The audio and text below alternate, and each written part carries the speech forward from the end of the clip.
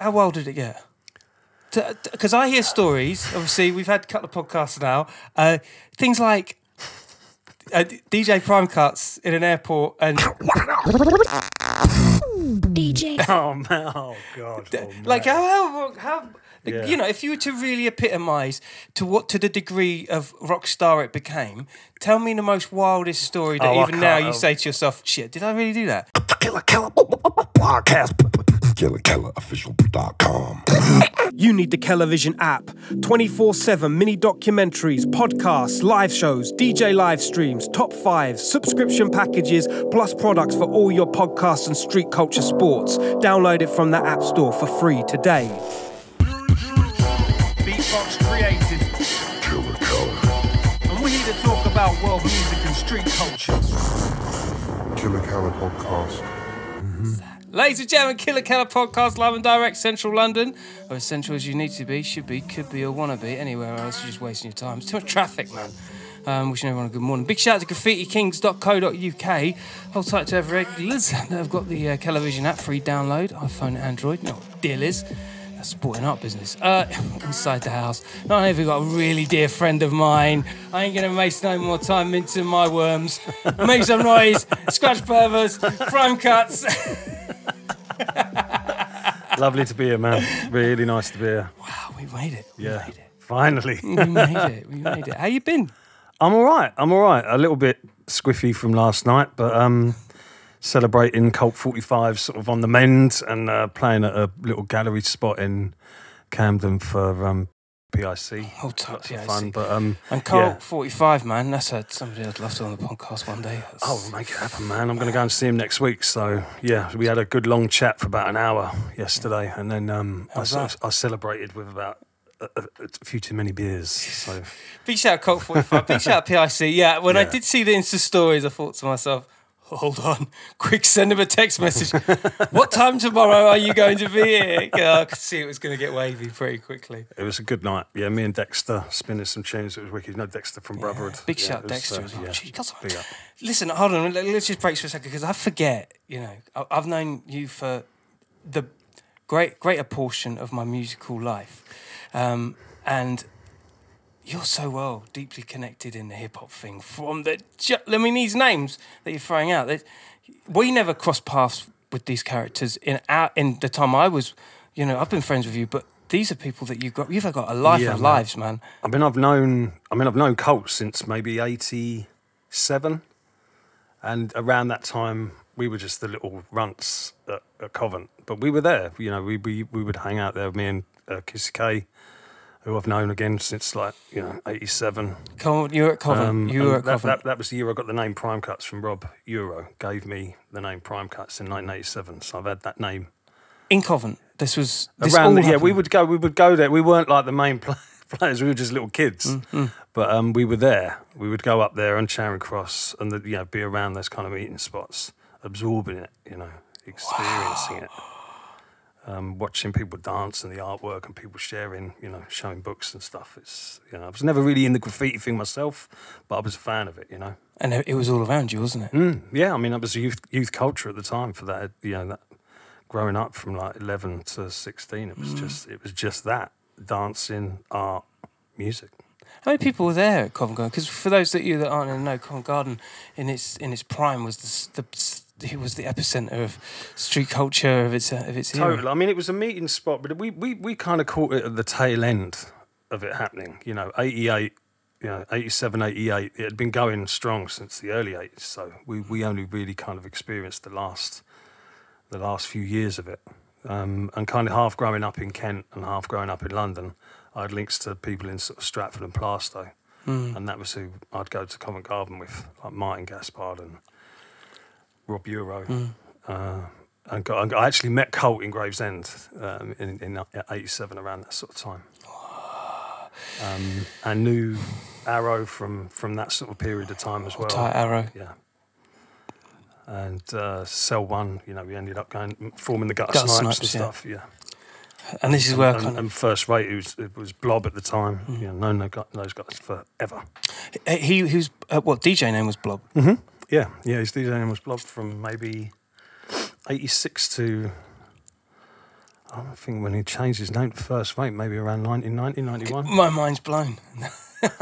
I knew it was going to be one of these ones. I just knew it. And and Random. I've known Random since 1990 because we both did the DMCs in 1990. I was 17 and I think he was 18. 17-year-old Primecuts. What was going through your head at 17 doing the DMCs? Yeah, terrifying. I remember being in the Slammer, this nightclub where they had the region. Well, it was the region. It was like a heat. Back then they had a heat, and then you go to a regional if you qualified at the heat. And me and the Edge qualified at the Slammer.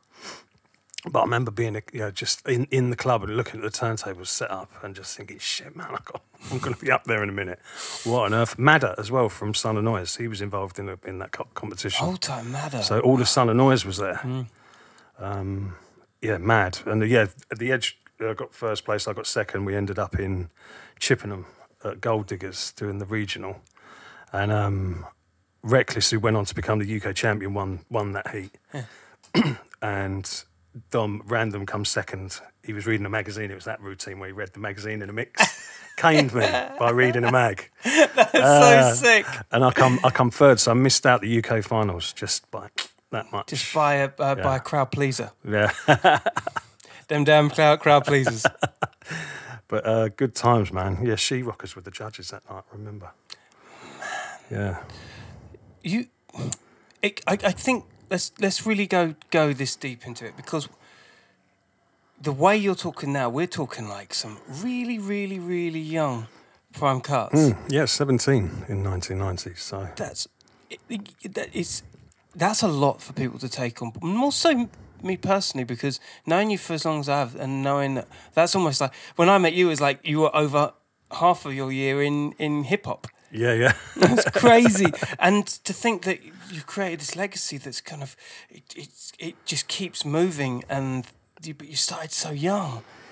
Yeah, I mean, I got the decks in 88 when I was 16, but I've been scratching since 85 is when I first started getting into scratching, after sort of discovering the music and scratching via the dancing, really, because I was into dancing. And who was your favourite DJs that were aspiring to make you? In 85, DJ Cheese, a guy called Cutmaster DC, Mr. Mix from Two Live Crew. I used to air scratch to the B side of What I Like, and even now it does me every time, that record. It's just an 808 and some cutting. It's so good. But I sort of just obsessed with it. Became really obsessed with scratching. Didn't get decks until 88, and then went in for the DMCs in January 1990. But it wasn't like you weren't on a path to a career. This was just what you did. You didn't think like that? No. Well, there wasn't like there was no kind of vision to it. It was just like you're going for the battle, and it's just for the battle's sake. It is just what you did. And because of the wealth of creative opportunity with graph, with b-boying, with MCing and that culture and everything, you could pretty much choose a lane and change a lane whenever you wanted. Yeah, there were many people who did everything really well. But I was into the dance, and I wasn't the greatest dancer. But when I caught the scratching thing, that resonated with me. And it was like I'd be at a youth, the local youth club, cutting on the little disco set, and there'd be like older lads who were like 19, and I'd be getting like respect from these older kids. You're like, this is it. This is it. This is what I should be doing. I think I'm onto something here. I'm not getting beats. This is good. Yeah. It's funny what things are a catalyst, isn't it, to make you progress. See, if it's not girls, it's the fear of failing to your peers, isn't it? Yeah, I think it's just that b-boy ethic of wanting to just get as good as you can be, and with the DMC competition, there was a vehicle there for people to sort of show their wares, even though there wasn't necessarily like a DJ circuit that you could go onto afterwards. It was still there was a mechanism to get your name out there. And big up Tony as well, Tony Prince, for that. He's been on the podcast, and big up Tony. I mean, what a legend. Whoa. Yeah, the whole Prince family, very, very, really good people.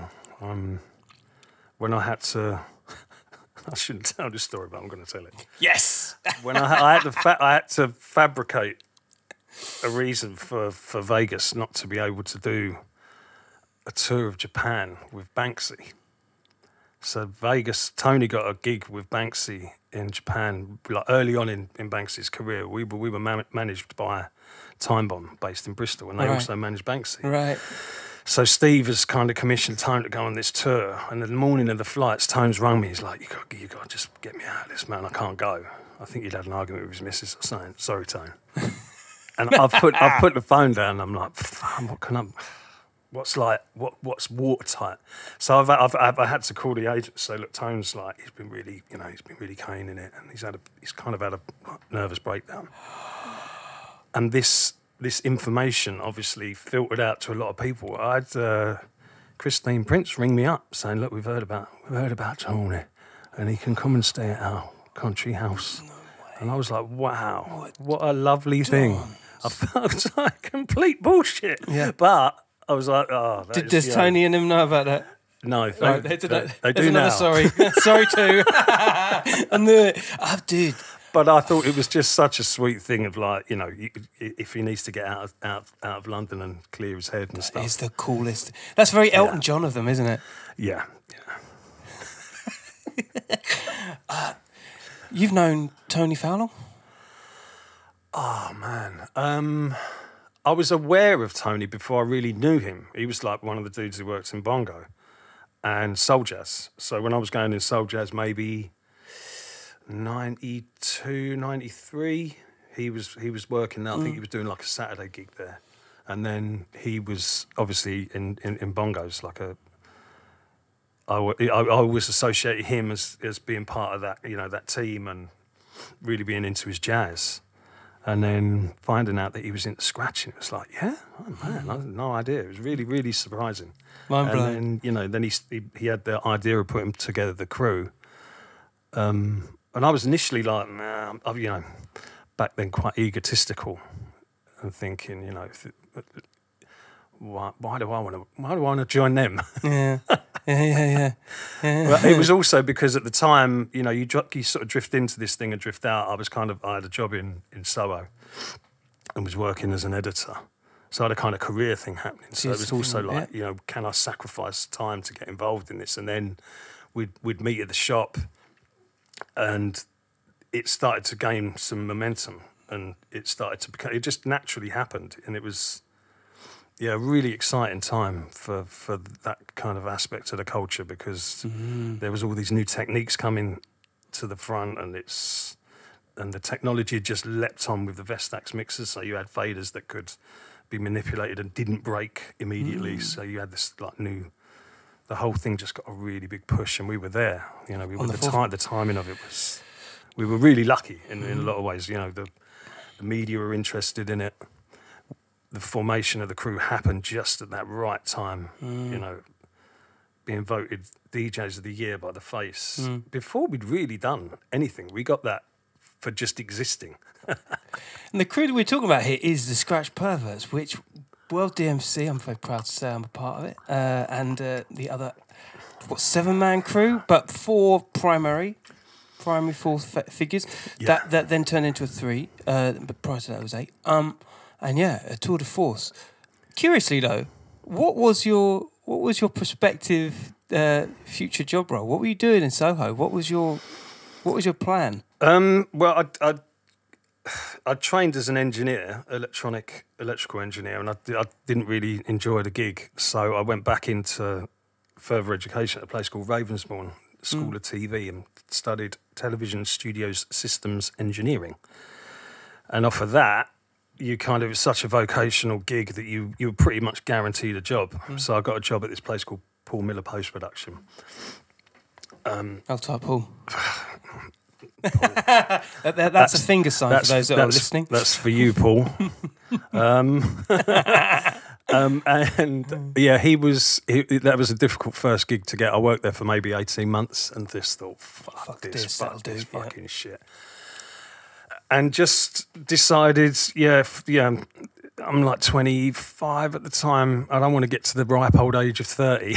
Yeah. Thinking, I could have given the DJ thing a go. Jaded. So just thought, right, I'm going to, have to leave the job and go for it. So in December 97, I decided to get myself sacked. How did you do this? Paul wouldn't sack me because Paul's an egotistical maniac, and he just promoted me to be head of CTA, the Central Technical Area, by sacking me, it was almost like an admission of him making a mistake. So and I let everyone know in the company, look, I'm going to do this. It was like a running joke with everyone turning up late, just, you know. And time again, he didn't sack me. And then I was being reprimanded for something. I can't remember what it was. I was sitting in his office, he's bollocking me for something. And I asked for a pay rise, and he sacked me immediately. All that time trying to knock him down by being late to shit. And was, can I get a pay right out the fucking And he was door? like, yeah, I don't think there's a position in this company for you anymore. And I was like, yes. He was like, well, you wanted me to sack you? Yes, I've got to go and sign on now. You know, there is no like. Yeah. This isn't. He thought I was mad. He was like, there's no way you're going to succeed. You're making a huge mistake. It. Yeah. I'll see it. I'll see to it. You know what I mean? Door slams. And was this the transitional point of Scratch Perverts, or was it? Because I don't remember, in fairness and respectfully, I remember Primecuts, the name, and obviously Gutter Snipes. That was one of the main key. But I don't remember Primecuts going out as a DJ on his own entirely. I remember it was quite a crew. He was a band. You were accompaniment to Gutter Snipes. That's how I kind of came into the fold. Yeah, I mean, I used to gig. I used to do a dancehall club. Was one of the first gigs I ever used to play. That was sort of 91, 92. And around the same time I would play at the Red Lion in Northfleet, which is where the Slammer was based. The Slammer was like a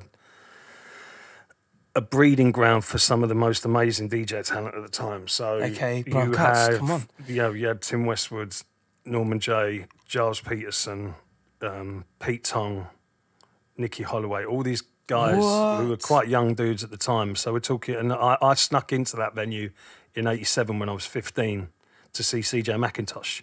And I'll never forget, he was cutting, he had that sort of side of platter cutting thing. I managed to get myself on stage. I was mad underage. But it was an incredible spot. And I played there quite a lot at the Brooklyn Nights and Living Easy and things at Craig and Marcus, who were like local DJs, and a guy called Carl who had an incredible record collection. So I was playing out, but it wasn't like, you know, you weren't, these were like 40, 50 quidders. It was, you know, it was that kind of gig. But when the thing with the Scratch Perverts was happening, from the very beginning, we were already sort of seeped in club culture and were playing out. I mean, I was doing Rockers Revenge. Yes, that's before, just around the time me and Tony were becoming friends, and then during that summer is when he went and did the ITF. So the whole thing started to gain momentum. But I think we were quite fortunate as an outfit to be out, you know, DJing from the beginning. So when I'd left the job, I could kind of make ends meet by playing out, and then during the day just build routines and work on new ideas. Where'd you get your tenacity from, Joe? Like, is hip hop the bug for you? Because to a lot of people that are listening right now, we're skipping quite an emotive perspective, because hip hop is so you that you're talking as if it's just a given. To a lot of people, it's like, what? You were just there? You just did that? What drove you? Well, it was. I mean, it's a demanding. You know, every aspect of that of that culture, of hip hop culture, is a very demanding thing. You can't. There's no shortcut to any of it. You know, you've got to be incredibly dedicated. To visit the record stores, to put yourself in danger at gigs, to frequent the places you need to frequent, and put yourself in danger, and just study the thing. I mean, for me, it was DJing, but it's equally true for people who are into the dance and the art side of things, the MC, and it's that. I just love the fact that you're trading off of what you can do, and there's nothing else. It's not about it's not about your arms or your money or your flex. It's about what you can do. It's and that really excited me, and still does. I still, even when we became a collective, all the way through to me, Tony and Neil spinning dub plates, drum and bass and stuff like producers like Scream. We were trying to outdo one another. It was kind of a battle, but we managed to figure out a way of it seeming like this united force. But we were really trying to outdo one another, and I think that kept everything energy maximum. Everyone wanted to have the best ideas. Everyone wanted to have the best tunes, the best dubs. And I think that's it all stems from that real sort of b-boy ethic. Makes it exciting, makes people want to be engaged. It doesn't. There's a performance aspect to it as well, which I think hip hop DJing also brings to the sphere as well, doesn't it? Yeah, and I'm quite excited by the idea of trying to apply that style to other forms of music as well. I was saying about playing at dance all night. I used to play it in the way you play hip hop. So I'd hit Daddy Cool's, get 8 versions of the same rhythm on jammies, but then bash through them as if it was just play verse, bash, verse, bash. So it's almost like you're pulling a rewind, but you're just people would go banana. I wish I had footage of that club actually. Yeah. It was a New Year's Eve, I think, in 91, 92. And people were climbing the walls. I remember thinking at the time, because there was a guy with a camera in the corner thinking, I'd love to see that. Obviously, I've always wondered what happened to that tape. Oh man, the classic hip hop and any club nights that I remember as a kid is just and you guys were very much a part of it. Tony being in the record stores, I remember ITF being that was one of the main anchor points for DJs in hip hop, especially every year. Of course, I mean when the Pickles did the X-Men Executioners out when that battle happened and it was part of the ITF, I think that event resonated through the whole world and beyond. I mean, I remember sharing a flat at the time with two brothers and my mate Drew in Brixton, and they were they weren't really into hip hop, but they would watch that battle again and again and again and again, because it's like the pinnacle of something. You're seeing the absolute pinnacle of an art form. It's incredibly infectious. And you guys were there at the right time, like you say.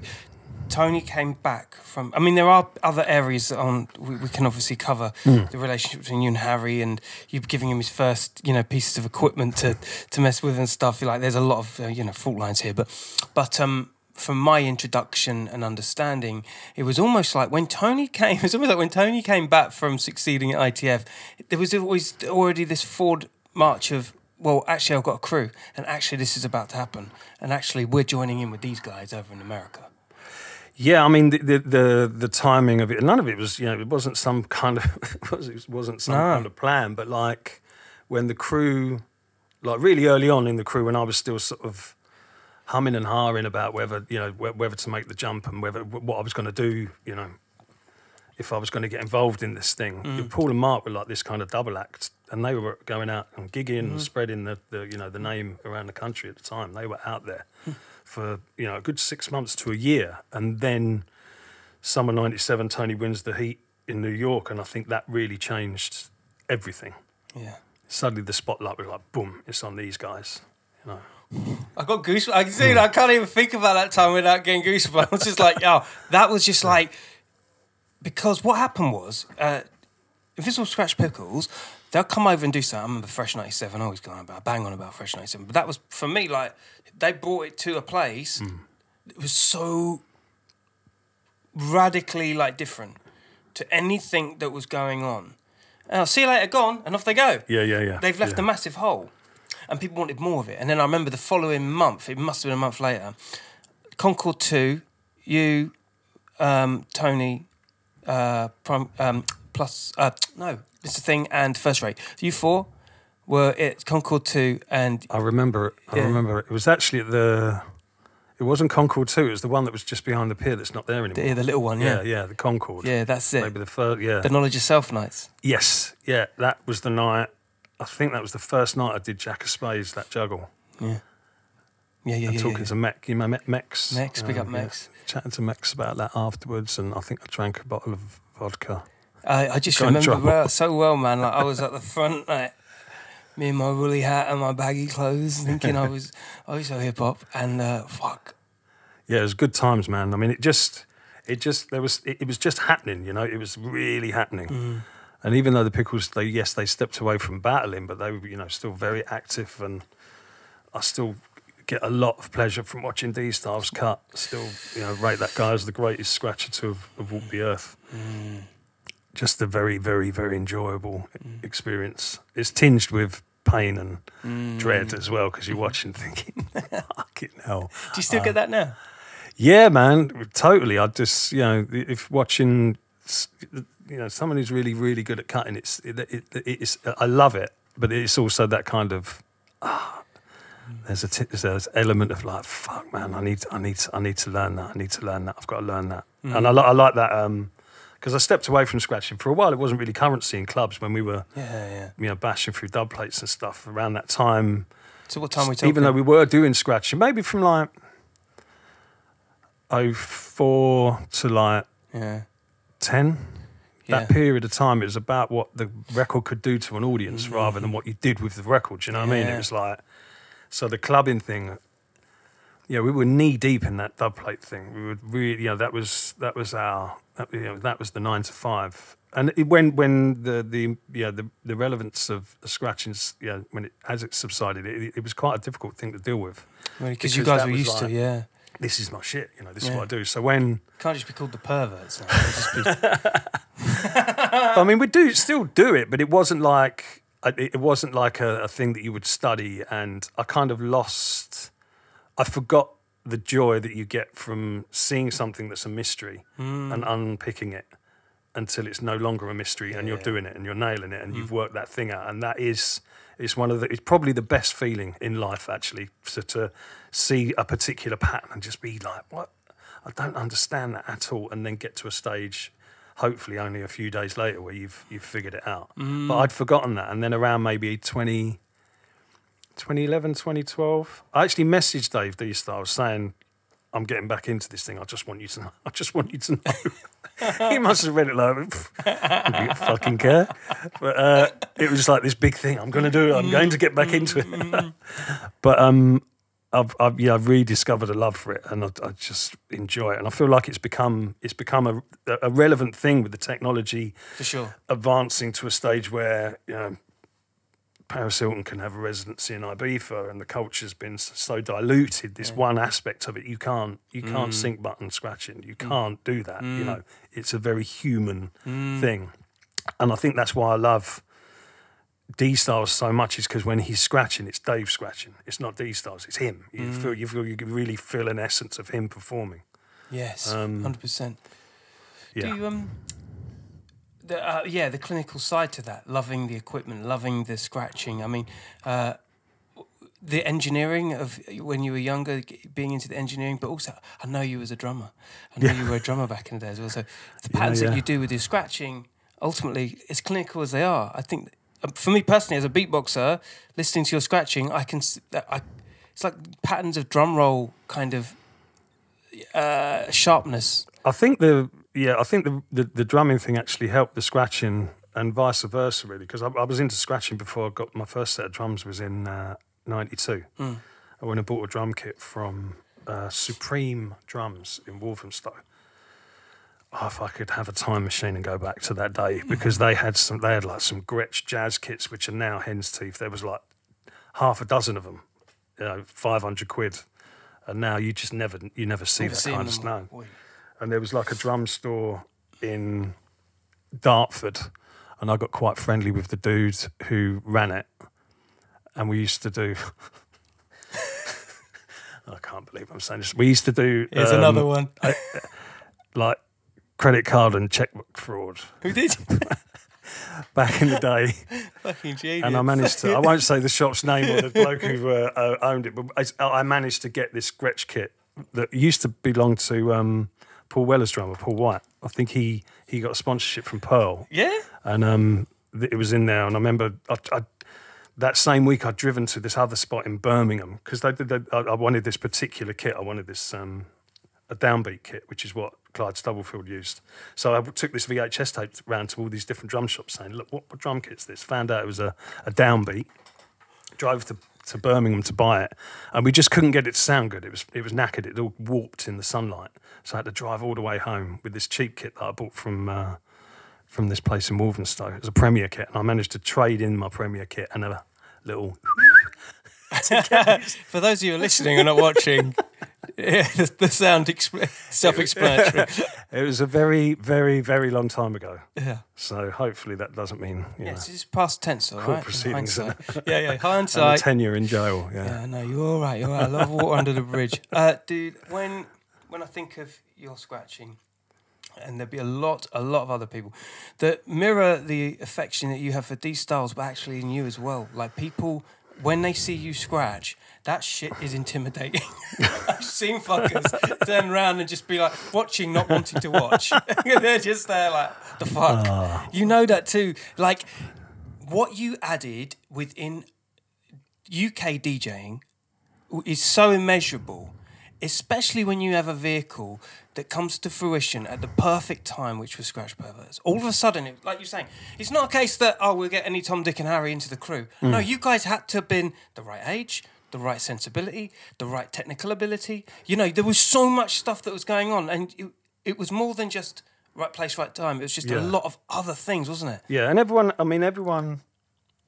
had their kind of own style, you know. Everyone brought something quite unique, I think, to the table, and you know, the reason for joining a crew is so that everyone can kind of absorb a bit from everyone else. So everyone was kind of, everything was being thrown into this kind of melting pot, and all these different techniques were coming around because they were, you know, the technology was affording you to do this stuff. So when the 07, when that came out, it allowed you to do all these different techniques, and I used to build these hamster switches. Yeah, I know. So before, it's the engineering bit again.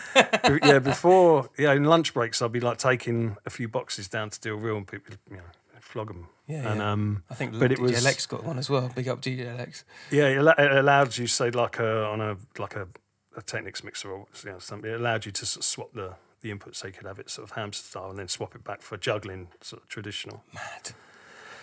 Yeah, it was that 98 routine in DMC, that winning routine that heavily uses that hamster switch, because you can see I'm going from normal to reverse, and it allowed that trick of using the cross fader and the up fader with the thumb, the kind of two faders at once trick. Just so for you, so you're listening or not watching. So you've got the two back fingers, and a thumb finger. The back finger's hitting the crossfader. Yeah, cutting that. The fader's being cut in and out with these two With the fingers, two small and the fingers. thumb's bringing the beat in and out. Yeah, and so the you thumb's can kind of bringing go the diddle diddle diddle and boom cat, and Yeah. Right, got you. So the thumb is doing the up fader. yeah. Okay, so and you can only do that if it's the wrong way round. You can't do it the other way. And the Euro scratch, you can only do that with a. I was just going to come to the Euro. So this was around the same time as Euro. And again, this is Rob Euro. Well, coming up with the Euro scratch. Yes, this was Rob. I think Rob. That's 99. Rob came up with it. He rang me up. You're like, oh, come up with a new scratch pattern. Yeah. Really? A whole new one. He's like, no, seriously. So I got in the car, drove to Brighton, and he's showing. I'm not joking. When he was showing, I literally pushed him off the decks. Get off! Let me try that. And it's just one of those really like very, very lucky things of the timing of it. Again, it was like it's just before battle season, and for some reason, you know, it was a natural movement for me to do, and. Yeah, bless Rob. Give me my name and a nice mechanism to battle A-Track later in the year. So in the Hawaii battle kind of lent heavily. The outro of that battle was Euro scratching. Bro, you got that, like, big up Rob Euro. Yeah, man. Jeez, come up with a scratch. What the fuck? Technical abilities. The trade-off of Euro scratching and whatnot, you know, all at the right time.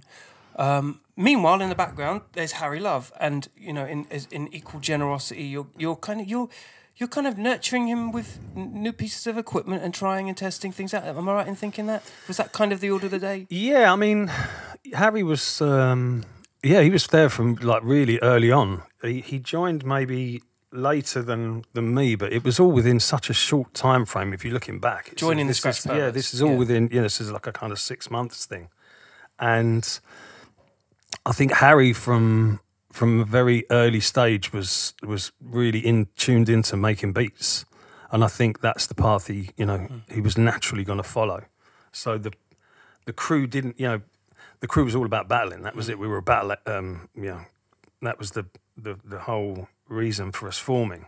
So I think by the end of sort of 99, people were kind of moving in slightly different directions. Whereas for me personally, I still saw it as this kind of pure battling entity that did happen to go out and gig at the weekends and earn a living from it.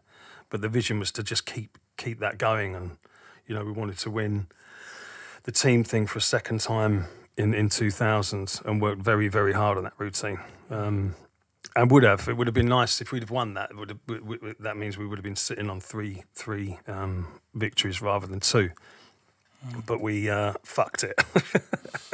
So that year, Craze and A-Track won it. But the year before, New York. Year after, we formed the Perverted Allies with Craze and Infamous. That's right. And that all happened the week of 9/11 as well. That was a crazy time. Wow. Oh, that feels a long time ago, don't it? Yeah, we were rehearsing at Tony's when that happened. So seeing that all unravel with 2 guys from America and Greg from Shaw Needles, who knew lots of people who works in the sort of financial district of New York, it was a very, very strange experience. Yeah. But yeah. Life things, isn't it? You mentioned that within did you say 6 months? That all this kind of so with Harry. Well, you're saying, the timeline of it is like kind of the formation was sort of, people were aware of one another for years. I mean, I knew Paul from like '88. I went and visited the borderline when he battled the enforcers, and that was 1994. So we were all aware of one another for some years before. The crew sort of formed 96, 97. And then I down tools at work at the end of 97. Right. So for me personally, 98 was the year that everything changed because it allowed me to, I turned my 9 to 5 into DJ, and that was what I was doing. So when I was at home, that was all I did for that year was prepare for the DMCs. Crazy, isn't it? And we had the team ITFs against the Junkies, and yeah, you can't. I've got the gig diaries going back to this time. So you go through it and you sort of see there's this happening, then this happening, then 2 weeks later this is happening. It's like, man, how do we get all this done? The week me and Paul played the opening weekend or the second opening weekend of Fabric, and then at the same time, opening weekend of Fabric. Yeah. I did an interview for one of their anniversaries maybe a year ago. And I was saying to Michelle, my missus, I was like, I'm going to go through the gig diaries and find out how many times I played the club, because I reckon it's going to be like quite a lot I'm going through, because I've got every month for 15 years. So at that time I played 158 times, 158, and I've now played 159. 159 times. Yeah, and not a lot of people can say that. They can't. They don't look after their schedules. The last one was funny because all the security's changed, and I'd been there for 6 months or whatever, and it was a different team on the door, and I just turned up in my bag and my mixer and stuff, and the lady that was doing the security, she was doing a pat down thing, and I didn't have ID. She's like, "You haven't been here before, have you?" I was like, "It's funny you should say that. This is actually the 158th time I've played here." And she just laughed at me. She just laughed at me. That's hilarious. That's hilarious. Fabric's got to that point now where that is a thing, isn't it? Like, the turnaround of people over the decades has been to that extent that you can't possibly have them all playing still. It's impossible, isn't it? No, we worked there regularly for 15 years. Yeah, on a monthly basis. I mean, that's unheard of, isn't it? That is, I would personally see that as equal, if not bigger, achievement than winning some of the competitions. To do that, to remain in that environment, and be able to sit here and tell the story. What was it like? Because obviously the dynamics. You mentioned the first time that you played Fabric was with First Rate Paul. Yeah. Dynamically, the four of you. And this was the interesting thing as a punter before anything, was the idea that you guys could break away and have these different, almost like fractions, and then go and do multiple shows across a weekend. That really stirred up the name and built the brand, 100%. Yeah, every weekend there was 6 dudes going out and gigging. Very rarely, in fact, almost never, the 4 of us, other than in a competition, or you say when we did the thing for Knowledge Yourself. But it was mainly sort of 2-man outfits going out. So you'd have... over time, it naturally became Paul and Mark, me and Tony, and Kev, Renegade, and Harry Love. Those are the kind of the duos going out and doing it. But if you look through the gig list, there's lots of PC +1, PC, Harry, I mean, it all sort of. There was no rhyme or reason to it. It's just whoever the promoter wanted to book, that was who was going to come do the gig. It wasn't like it was a choreographed thing, but it was.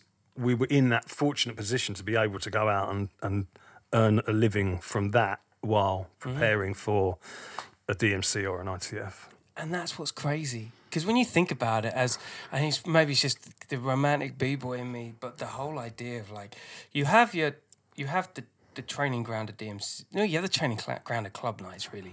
But then when it comes to DMC, that's the gladiator arena.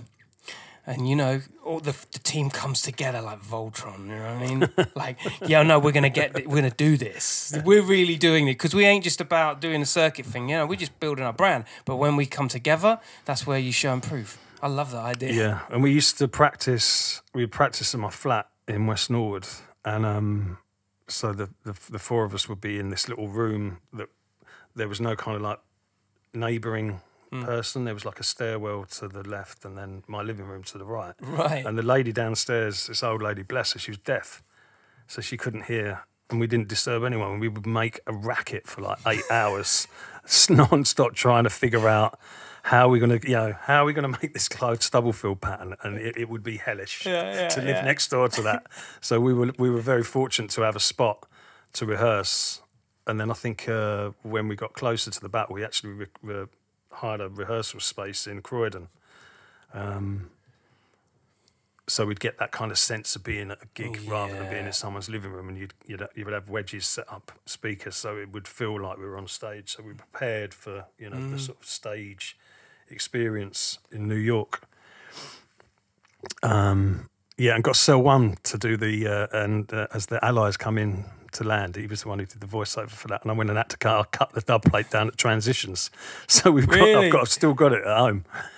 So we did that kind of with the noise of the plane coming in and shot the plane down, dissed every member of the Allies, and it worked. You know, it worked in New York. We kind of did a New York centric routine, and after the experience in London at the Subterranean, that was a good feeling. Yeah. We'll get to Subterranean in a bit, but just behind me right here is the Numark mixer that you gave me in New York. You gave that to me. Really? Yeah. Oh, wow. Where's the rest of it? Well, I like to think my skills would tore the rest of it a new arsehole, but no, it's just... no, you gave me that because there was obviously 4 of you, and then this 5th one was around, and you were like, well, you're in the crew, you have it. Wow. And I was like, wow. I didn't do shit and I got one. But but you wooed New York, man. You were the toast of the town, man. You guys went and killed the Roxy, right? Yeah. Killed it. Killed Jurassic 5 as well. You know the one, it was you,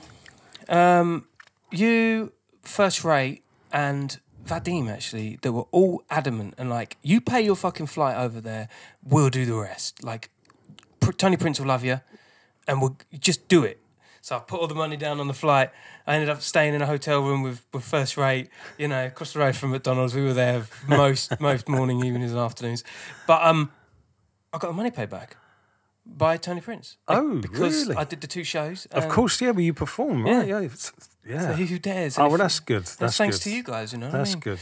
I remember that day, that day leading up to the evening of DMC, you guys had, I mean, listen, this what they do is legit. Back then, you had the decks all in the hotel room. So shit. Man. Like, you know, it was just it was a DJ's heaven. And then come the evening, I remember there was a lot of delays in the lineup, as usual, which would get you know what? I don't remember any of that. I remember having to cart 6 turntables in flight cases back when you could actually do that. I mean, you couldn't do that now. It would cost you thousands. So we've all taken a pair of turntables each, or enough for 6, and we're rehearsing. And I remember that they didn't announce the winner until the following day, and having that sense of like, whoever are they going to announce, and in second place, because that was when you knew. And when they said the Allies, all of us were like, oh shit, we got it. I remember it so well. And then when we flew home, I don't know if someone in the baggage area of New York airport caught wind of the fact that we won in America. We were travelling home, but the decks got destroyed on the way home. All 6 in-flight cases got completely smashed to What? bits. It was like being on the conveyor when they came out. It was just, but no one gave a fuck because it's like we've won. We're the world champions. It doesn't matter. It doesn't matter. Yeah. So we yeah. I don't remember that. Did that happen? Yeah, that happened. That happened. Wow, I don't remember. Yeah, maybe it wasn't all 6. It was just mine. Yeah. Getting home and it's like there was dents in the flight case and the turntables just mash up. But I do remember, and I think I brought this up with Mr. Thing on the podcast, the John Peele was pretty much 4 days after we landed or something, wasn't it? We went and did his 60th birthday. Yeah, do you remember that? Yeah, bless him. Man, that was, what an experience. That was crazy. He was hammered as well, do you remember? He was Yeah. absolutely. I was just so like done in by the amount of people that were there. I think I just stuck behind you guys the whole fucking time. I was like, you know what I mean? Because at that time, I think I was about 18, 19, and I didn't really have a great care for music in the same way as I did once I was in it. Right. All I knew was, as a scraggly head, hip hop head, you guys were gods to me, and all this lot. I didn't know it was Joe Wiley or whatever. None of that mattered to me because I was just so immersed in hip hop. You guys were it. You'd fucking one of the MCs. We're playing. Of course, we're doing John Peel. It was just a given, Yeah, that was just. I don't remember the glitz and the glamour. I remember that we didn't prepare, so we just kind of we ended up having to kind of really wing it. And John announcing us as being shit hot. Yeah. That was just like, man, I'm not going to forget this one because I grew up on his show. It's like I used to listen to his show as I fell asleep. I was a huge fan of him, and having parents that were into music and would take me to gigs and stuff. And he was a respected person for years and years prior to that happening. It was a real big deal for me. I feel like he was like part of my youth experience, really. He kind of held my hand a bit with music and would play with such a kind of honesty, there was no bullshit about him at all. It was just like, I'm going to play you this and it's going to blow your mind. He's an irreplaceable force, I think, in music. And to think that you played his 60th, but that must have been a coming of the homes, you must have been like... Yeah, it's all a bit of a blur now, but at the time it was just like, say, you're talking, 98, 99, it was this, then this happened, then this happened, then this happened. It's like, it was there was so much going on. I'm very pleased I get those gig diaries because you wouldn't believe, to look at it. I'm surprised you did. I'm surprised you... So in a real kind of Bob Monkhouse kind of way, you've kind of collected all... Do you know what I mean? You've amassed the legacy that you did at that time? Yeah, I'll show the kids at some point. Now, if they don't believe me, it's like I've actually, this is living proof that Dad did this. It really was this. Dad actually did this. And this you really were. Right, so you and Tony, as of that point, this you're like two-headed monsters, you guys. Like the moment, like you Rockstar doesn't even come into it, man. Like you guys were you trailblazed DJing, and all of a sudden you guys were fucking way cooler than fucking Liam and Noel. All of a sudden you were just like, all of a sudden it was just like, yo, you guys are on the tabloids. You guys are like superstars, and you walk at 8. It's not that John Peel, big up, but you ain't Tony and Joel. From a rock and roll standpoint, you guys were going in. Like, it was almost like no holds barred. You were going in. Yeah, I think we enjoyed ourselves. Maybe a bit too much. I think me and Tony are quite similar characters, and I think I'm an accountant. Was one of my best friends now. I speak to him like almost every day. Big up, Tony, of course. And that kind of realization early on that this is someone I kind of have an awful lot of love for as a friend, and I think that friendship sort of tied us together quite early on in the crew's sort of formation, and ideas as well when we were sharing ideas and trying to think of different ways of manipulating a mixer or when we were getting ready for ScratchCon and having a conversation with my dad initially about feedback and how we're playing the Fillmore after party, and my dad saying, That's that's a real famous Hendrix venue. Then Yeah. we were talking about Hendrix and him manipulating the guitar and feedback, and it just sort of set this thought process off in my mind of like, I wonder if you could do that. And when Tone came around, we were practicing for, I can't remember what, we were probably getting ready for ScratchCon. And I remember talking to him and saying to him, as I was doing it, perhaps if you feed the mixer and you put it in the back and that, and both of us were like, oh shit. And that was the take it off at ScratchCon. That was how it happened. It was a there and then thing. It was like immediately awesome. That's some rock and roll shit. That just pushing them buttons up to feedback. Like you would... Yeah, it was just take the headphone out and put the headphone in, but because of the nature of the Vestax mixer allowed you to change the kind of pitch of the feedback depending on how much you feed into itself. So you could get these kind of different tones, and that's why we ended up with that kind of siren noise at the end of the routine. And it got, it's a standing ovation, man. I'll never forget it. We were in this really quite intimidating situation of real kind of hardcore scratch fans, and did this thing of taking all the records off. You had to do something, and showing, take it off. Yeah, I remember this. Yeah. Yeah, if you watch the D Styles and Qbert showcase, which is incredible, it's still mind blowing. But you will see Qbert at the very beginning. Qbert is shaking his head like that. And it's because we've just finished. And we just finished doing that feedback routine. And he was like, nah. Big up Q. Yeah, that was a mad Everything mad visit. Listen, from a UK point of view, and obviously, there's levels of feedback and resonance of like things that you're doing within an island, people getting super excited about it. And being the capital, or at least the entry hole to Europe as being the PR capital, your world was an oyster at that stage. You throw things like technical ability into the mix, untouchable. It's like Eddie Van Halen. It's like you can't bottle that. Well, it's a timing thing. It's like that, that came at just the right time. I mean, you could argue that we should have not done it at ScratchCon. We should have waited until the DMCs. So there was a bit of a conversation as to whether we should actually showcase it, because we kind of showed our hand to Craze and Infamous, and that's But I'm glad we did it. I'm really glad we did it there, and it was so amazing to be flown over there by the Bickles to be involved in the whole thing. It was incredible. Bonkers stuff, rockstar business. How wild did it get? Because I hear stories. Obviously, we've had a couple of podcasts now. Things like DJ Primecuts in an airport and just buying a Rolex and oh god, like how if you were to really epitomise to the degree of rock star it became, tell me the most wildest story that even now you say to yourself, shit, did I really do that?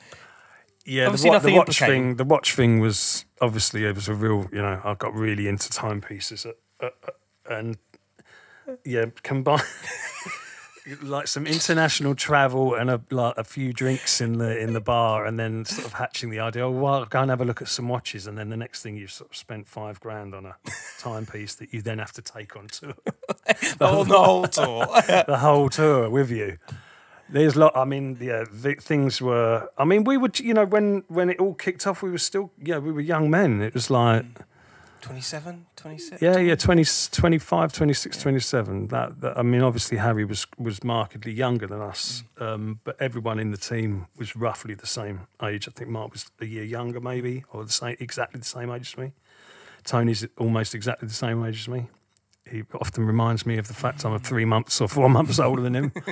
But it was, we got stuck in, man. We really, really enjoyed every aspect of it.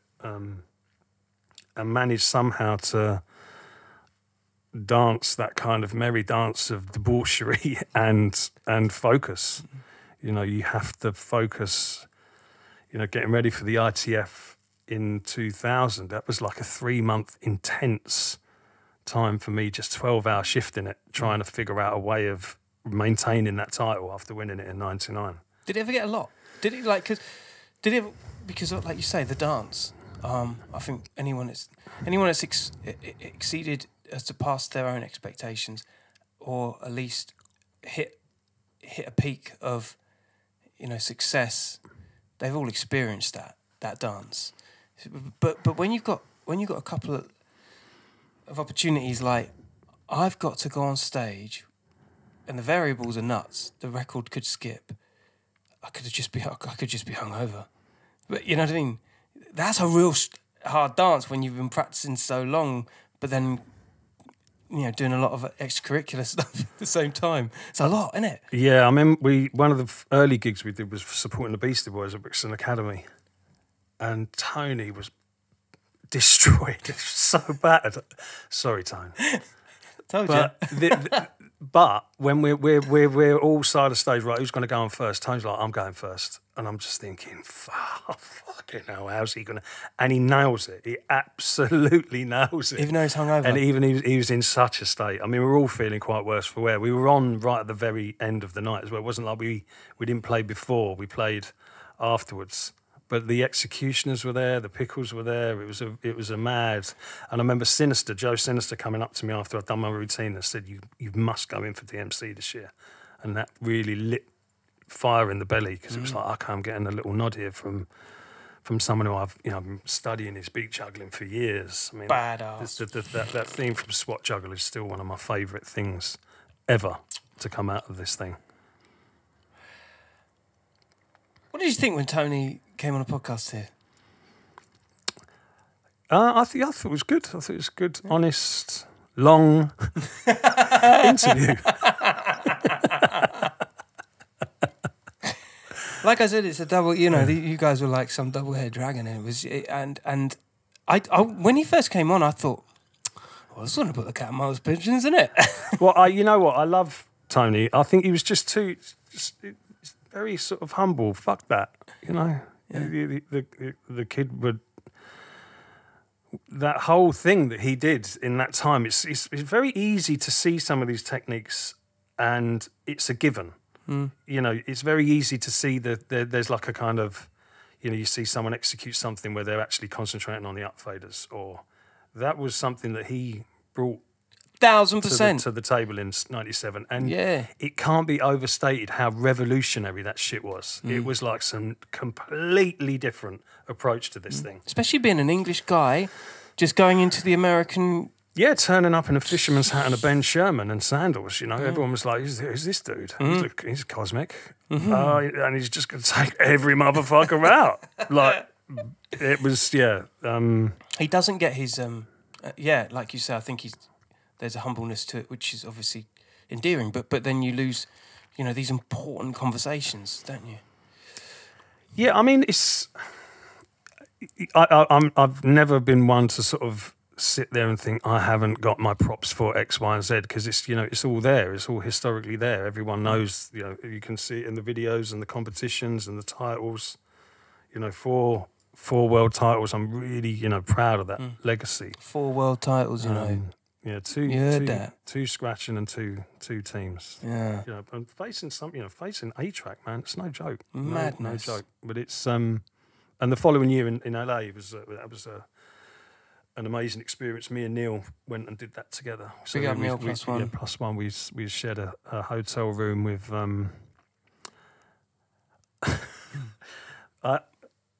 This isn't a sexist thing. This was actually like a military kind of thing. But I would have kind of erotic images around the practice area. Of course. To keep the testosterone levels like. So everyone was just like, yeah, man, absolutely. Listen, that's no joke. I did that. I used to do that in the studio all the time. But it was, we were in the same hotel as Shaggy as well. So we met Shaggy at the hotel. It was quite a mad one as well. Yeah, man. But wicked memories, man. And it's funny looking back, and I can still sense that kind of just a degree of confidence that I had in myself, that I felt like I owned the venue that night. It's like I'm having this. I'm taking this time. I'm really doing this. I'm taking this home for a second time. Put myself through the mill really to prepare for it. but you can't, you know, it's that thing of looking back and just thinking, wow, man, did we really do that? Did we really manage to do that? Yes. Bonkers. You mentioned Neil +1. Of course, each one of the Scratch Perverts of the early noughties formation just all held such identifiable, charismatic, personal skills and performance. You know, visually and technically. Yeah, Neil was and still is a very great mind when it comes to arrangement and presentation. He had, I mean, his routines were like pieces of music thought out and presented as such, so everything would lead to the next bit. Very good at that. And then Mr. Thing, of course, with the funk, the real loose Jazzy Jeff, that kind of trusted funk. Yeah, and an incredible beat collector and enthusiast of all music, you know, and he was that dude from the get-go. He was an obsessive digger from the very beginning, and it's wonderful to see he's doing great for himself, man. I still need to visit your record shop. I still need to make that trip to the coast. Yeah, first rate with the.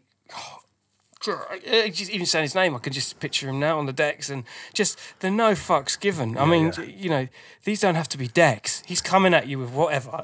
He's just on you, man. He's like, very fond memories of like that night at the Borderline. As again, it's sort of tinged with a feeling of like I want to be on stage and being part of this, but I'd stepped away from DJing for a bit in '94, and then got sort of drawn back into it via Gutter Snipes and so on.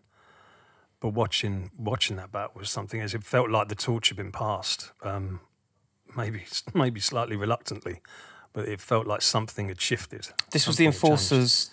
Yeah, so there was and there was other. I think there were other Madder. He was in that competition as well. First rate was just he's still without question. He was a real force to be reckoned with. Yeah, I felt like he, although it was Tony's crew and. There's debates. I knew where the name came from. I certainly felt like Scratch Perverts. I thought Theo came up with the name. Perhaps it did, I thought it was Theo, Fake Blood. Fake Blood did it. Yeah, big up Fake Blood. Big up Theo. Yeah, big up Theo. Yeah, I think because like I say, it was a collective of people based around bongo first, and then it became more and more serious, and then for like I said, the tail end of '97, kicking the job and stuff. And the Enforcers, that became quite a notorious kind of back and forth, didn't it? From what I remember, being a punter in the crowd. Well, they were the dudes before us. It was like they were winning competitions and rocking clubs and stuff in the years prior to us existing. So and rightly so. Big up Pogo. Yeah, big up, all of them. All of them. And Johnny. Yeah. It was quite mad actually to end up in a competition against them at Subterranea, where we we thought we were the people's favourite, and we realised very quickly we weren't. What happened? Night. Oh, it just unravelled a little bit for us. It was like it wasn't the most sort of friendly audience for us. We ended up coming second, I think, but we still managed to qualify. But that was a mad night. That was a real crazy mad night. I've tried to forget about it actually ever since. It's funny, isn't it, how that kind of people's choice thing, it quickly reverts to someone. I guess everyone has their time in the sun, and more so than most genres and cultures, hip hop and music tend to have this thing where it's like, no, you're not flavour of the month this week. No matter what you do, we're not listening to you, we're not hearing you. No, we're not friends with you this week. And then all of a sudden you do something different, and all of a sudden it's like, you're back on schedule. Yeah, it's quite a British trait, that kind of building up and then breaking back down. I don't know if I would say that happens so much in hip hop culture or in general. I think it's you're judged on your performance and what you do, and I think that was something that when the crew began to work as an entity and a group of people coming together and sort of sharing ideas, the whole thing kind of accelerated. Were you ever together in those situations where you did feel like the chips were down? Because, you know, band situations like bass, guitar, drums, like they often, that makes you stronger, doesn't it? Yeah, I mean, the first team competition we went into, we were facing the Junkies. I've got to say that's probably my favourite battle memory. The Junkies, Rep my brother. It's, you know, that thing of, you know, you're facing these people who you've been studying for the last sort of few years, and when we'd done our routine, and I think we pulled it off quite well, I could sense that they were like, right, we're going to really have to go for this, and stand inside the stage and like, Melody's giving me the finger, and it's like, yeah, man, this is what it's all about, man. This is actually a fight. You know, we lost ultimately, but it was just a sense of like we're on the same stage as these dudes. You know, J-Rock, Ramek, Babu, Melody. It's like these guys were kings, man, and it was. Their routine has really aged well. Actually, I checked it out the other day. It still sounds superb. Yeah, Amsterdam '98 that was. Apparently that was the only time they actually did come out of the US. I don't think they took a venture any other time Right. since. That was only Amsterdam they went to, and I think they were all stoned at the time, so that tells me. They didn't really remember much of the whole trip. Oh, man. It's such an incredible concern they've got going, man, the Junkies, and that whole school thing happening. It's just been a fantastic thing to see. Such a positive thing happen around this kind of DJ culture, and seeing those guys continue to smash it is fantastic, man. But you guys had that too, and again, every single battle, lose or win, it just felt like there was a machine, a trusted a belief between all of you that you were. That doesn't matter. Keep going. Oh, 100%, 100%. And certain things you to get the nod in Hawaii was a super big deal. I was convinced that A-Trap was going to win that one because of the judging panel. You just naturally feel like you're a bit of an outsider. Mike, Shortcut, Executioners on the judging panel. It's like, I know A-Trap's Canadian, but he was like the golden boy at the time, and you just think there's no way I'm going to get the nod on this. But to win that was just an incredible feeling. And then coming home and just all this other stuff happening in tandem. You know, the opening week. We're talking about a few weeks apart from the opening weekend of Fabric to the Hawaii battle. It's like one was in October, one was in November. And then some other kind of biblical thing happened in December, January. It's just, mad. It's funny, again, to bottle it, that's just... I'm sure this happens more often than not because there is a refined way of doing things now, especially with the whole extra arm of social media. I'm pretty sure, mini fires are set and then you can control them, manipulate them, like good managers do. But at that time... You guys weren't even managed, were you, at that time? No.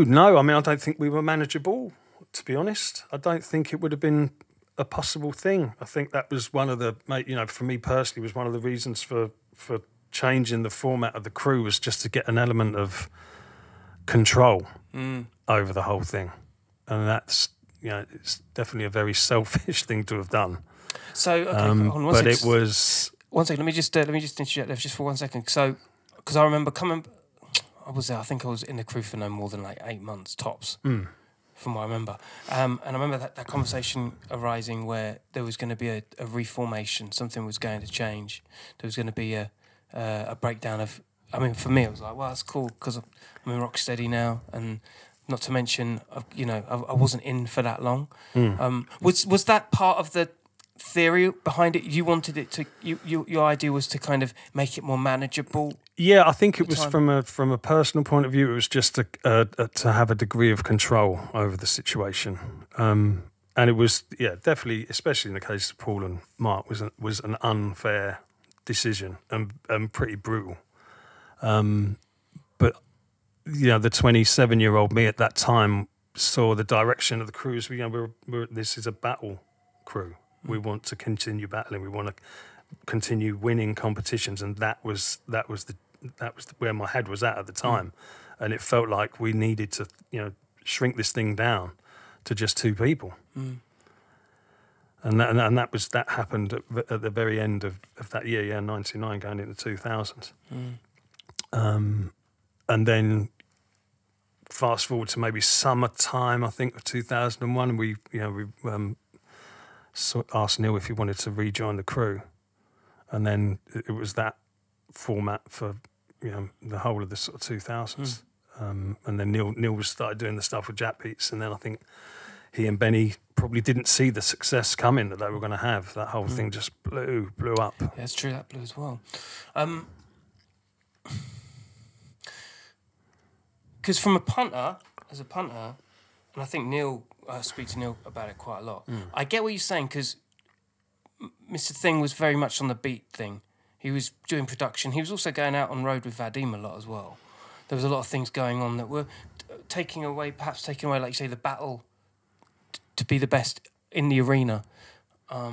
And First Rate was also doing the Monkey Mafia stuff. He was doing the Us Three and a whole bunch of other things. Everyone was double busy. thing. Everyone was double busy. It wasn't. Yeah. Didn't. It wasn't like everyone was just sort of thrown on the scrap heap and nothing was going to happen for anyone from that moment. Yeah. I think everyone was already very established in their own right, as well as being part of the team. I don't think anyone could have foreseen the explosion.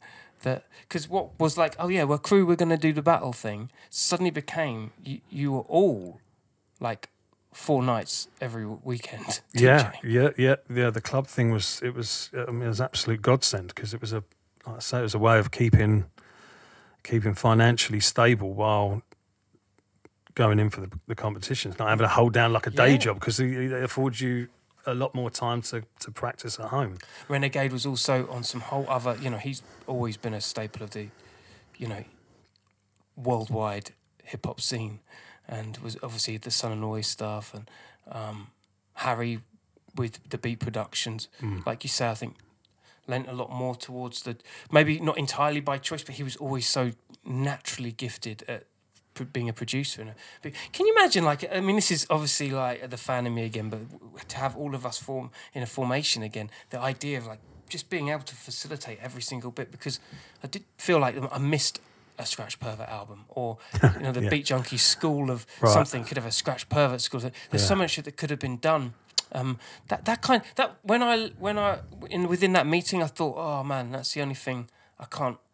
The personalities that were there were so. It was this was like boy band level charisma.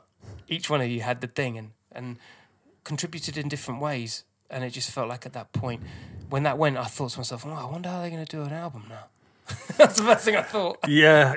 I mean, me and Tony were offered a record deal by Records when we did the Deeper Concentration tour. Chris offered us $35,000 and 6 months to live in San Francisco and make a record. But at that time, it was probably where we were in our personal relationships as well, and where we were sort of within the kind of competition thing that it just felt too soon to do that, because we would have had to have immersed us. I mean, it could have been an incredible thing to have done, but it just felt the timing just wasn't quite right, because it was to be given that kind of offer was incredible. And I really like Chris from He's a lovely guy. But we turned it down because we were in the competition thing, and we were so sort of dead set on that. And the idea of making a record wasn't really on the agenda. We were just about battling, and that was that. And I think that was, that's ultimately what led to that decision. And then as things have continued, the club work became more and more of an important part of the gig. And we did actually have a manager in from about 2004 or 5. Yeah, I remember this. Claudia. She was looking after us for a while, but I think she had a vision of trying to turn us into a kind of a UK version of NERD, and it didn't quite happen. What, in a production sense? Yeah. Gotcha. Yeah. Gotcha. I could see that. People don't. It's as a fan, as any fan would be. You see it from a, second. You're not living in the moment, and it's really hard, because I know that feeling when, God, can you imagine trying to navigate 8 people with 8 separate lives, 8 separate skill sets, 8 separate gig schedules, 8 separate, and you had no management. You know, and someone had to steer the boat. Whoever it could have been, it wasn't the best of managed things to even think about doing an album. That's like, yeah, it was. I mean, that just impossible. wasn't. Yeah, it wasn't, and it wasn't. That wasn't why the crew was formed. We didn't form to make a record. We formed to battle, and that was what steered the boat. Was the competition and the fact that when you get to the tail end of the year, you're going to have the ITFs and the DMCs, and you're going to do it individually, and you're going to do, you know, First Wave did the scratch in ITF in '98. I did the scratch in ITF '99. We did the team '98. We did the team '99. We did the ITF team in '98. That was what steered the ship because you were focused on that and that alone, and being able to go and get larruped in a club was a bonus. oh yeah, we done gigs together too. I remember that. Do you remember? Was it Gatecrasher we did in Sheffield? I think that was one of them. NY Sushi. That was what we did. That was it. And I remember talking to you in the lift saying the trick for you is going to be capturing that energy you have on a slice of wax. You remember All I Know was like the joint at the time, that was the Rozelle record that would smash it at the time, trying to kind of encapsulate that energy, capture it. Yeah, man. Yeah, they were some good days. Obviously we've had like pretty much, I mean, bar one, which I'm still working on, we've had all the guys. Renegade, Harry, Mark, Mr. Thing, and Tony. A lot of things been said. It's all been said. You know, there's really not a lot else to go on. Other than, what's your personal feeling? Any regret? What's your thoughts now at the age you are in 2020? Well, I first thing I'll say is I have an awful lot of love and respect for every person involved in the crew. The decision that we made at the tail end of '99 was a brutal one, but one that at the time felt justified. You know, on reflection, I think it was, you know, it was a bit fucking harsh. But we managed to keep going. Everyone managed to keep going. Maybe in a, you know, not in a kind of battle sense. Everyone went on a slightly different path. And everyone is still alive. Which may not have been the case if you kept on the way you was going. But it was, yeah. I'm not a regretful person. I don't regret anything. It's like, you know, it's something that happened a very fucking long time ago. What's a long time ago? But I'm proud of the fact that I spoke to Harry just a few days ago. We were talking about he's looking at getting a new mixer, and we were chatting about, you know, what the stuff that's on the market and what he wants to achieve, and we're even like flirting with the idea of some kind of DJ school thing. I talk to Tony every day about his desires to buy a flat in East London. Still, because he's I'm like his property assistant. Yeah. on the regs. Cheers, Tone. And yeah, I bumped into Mark in Peckham maybe a year ago. It might even be longer than that, when Ghost Notes was still happening at Levels. And I've got a lot of love and respect for him, and Kev and Paul, who I haven't seen or spoken to Paul since the split, which is quite bizarre. But yeah, I would imagine if we were to meet up, everything would just, you know, start off from where we left off. It's kind of what I'm thinking, because, you know, I know that you guys talk. I know that it's business as usual behind the scenes. It's like you guys are all mates, and it's obviously time's healed, and it's you know, that's why we're even all able to do podcasts. But I think as a punter, as somebody who's outside and doesn't actually know the ins and outs and the weekly, monthlies, would we ever see a Scratch Perverts reunion? That's what everyone asks me. The door to my studio is always open to everyone in the team, yourself included. In fact, I think we might even be popping down there at some time very soon. That's actually going to happen, yeah. So yeah, I mean, let's see if we can, you know, if we could do something, that'd be sick. Do you reckon the others do you reckon they'd be up for it? I think everyone is lovely to see. Everyone's quite busy, but it's. We live in a time where you can you know, can realise an idea and bring something to fruition quite quickly.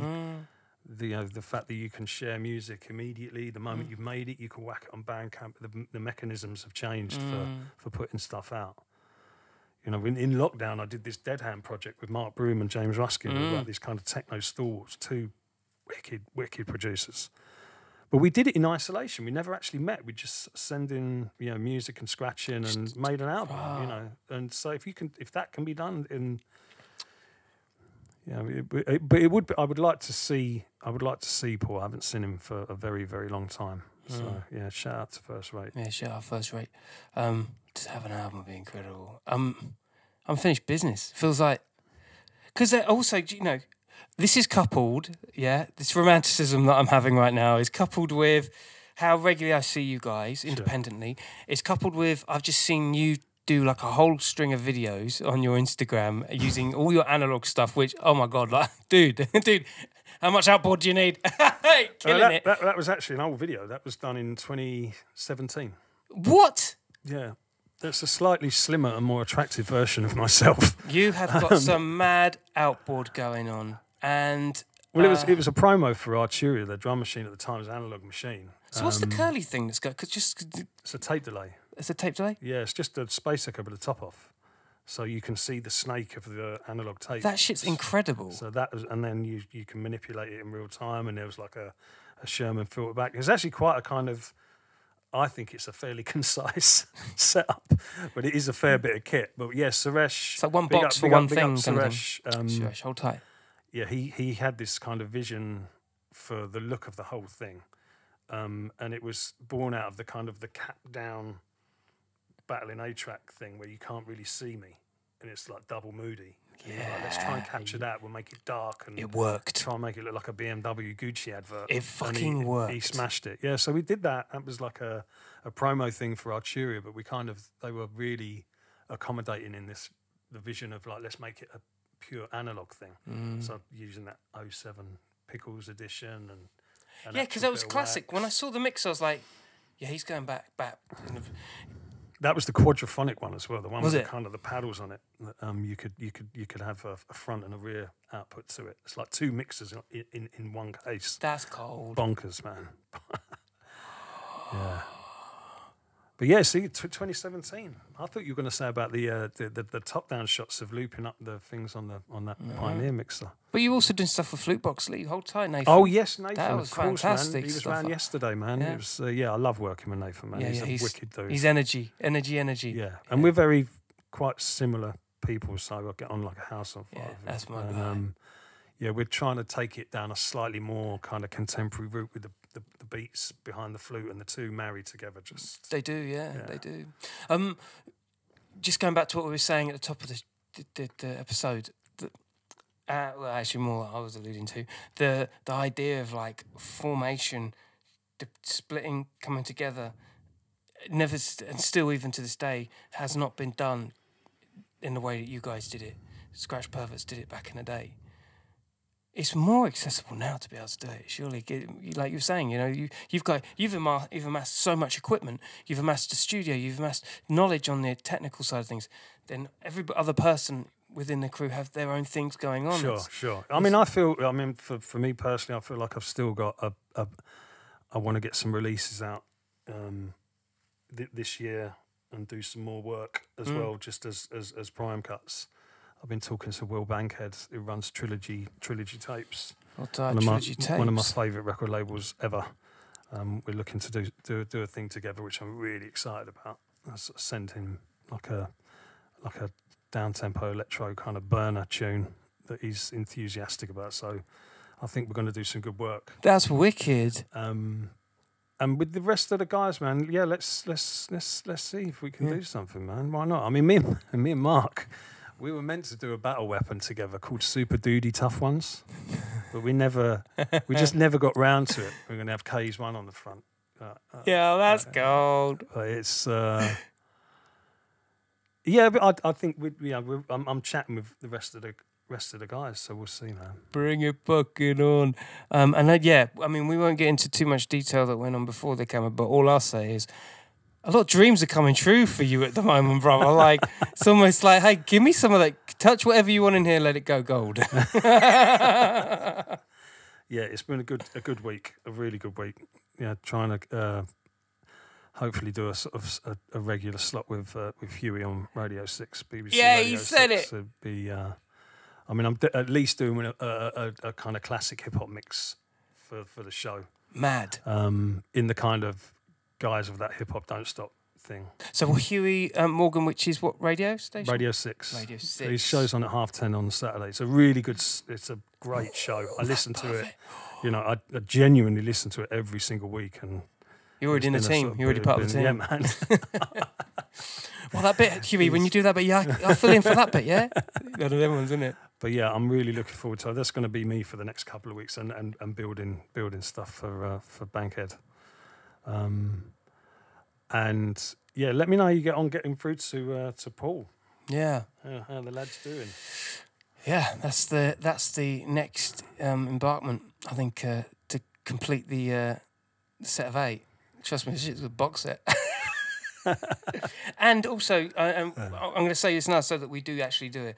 We are going to do a mini doc, aren't we? We have to do a scratch. Oh yeah. My missus has been going through all the press cuttings. I've got boxes, 2 huge boxes, all full of the press cuttings from 97, 98. Got that copy of The Face where we were voted DJs of the John's year. got everything. So anyone out there that wants to get involved in that and help piece this whole tapestry of awesomeness together with us. That's just trying to kind of get it into some kind of order. She's doing a really great job, so everything is chronological.